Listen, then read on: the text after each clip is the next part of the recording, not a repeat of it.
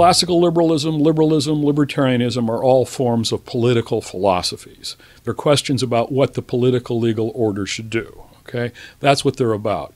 Liberalism is not a metaphysics, it's not a worldview, it's not an ethics, etc., etc., etc.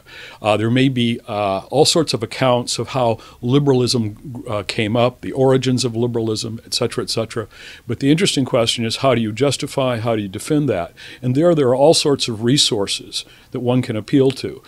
There's a social contract theory, there's a Kantian tradition. The particular theory or approach that I'm interested in is a neo-Aristotelian one. Not that I'm contending that Aristotle was a libertarian. Indeed, he was a part of the statecraft as soulcraft point of view. But there are insights in a neo-Aristotelian view about the nature of the good life and the importance of self-direction that help us understand why the state can't be the legislator of morality. Well, it would be Aristotelian in the sense that the account of the good life is sufficiently individuated and unique that you can't just generalize from what the good life is to laws for everybody.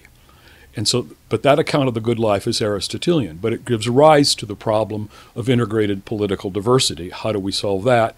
And that requires a solution that looks at protecting the possibility of self-direction. And that's what's interesting. There's a neo-Aristotelian basis for a problem that requires a classical liberal or libertarian solution.